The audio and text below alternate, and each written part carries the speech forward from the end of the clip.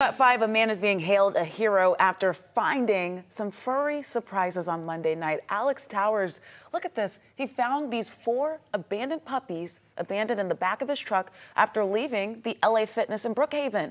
Towers says that he called the veterinary emergency group in Brookhaven for help. Those vets identified these pups as Doggo Argentinos. I hope I said that right. 24 hours later, the puppies were later sent to a family for foster care.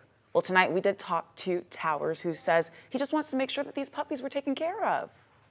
I saw the puppies, I was like, puppies, oh my God. I haven't seen a puppy in a while, and was like, holy cow. And then I was thinking, puppies, what am I gonna do? I don't have a place to take them or keep them for a night or a few days, and started freaking out and called some friends and got some direction and ended up getting lucky with a place to take them.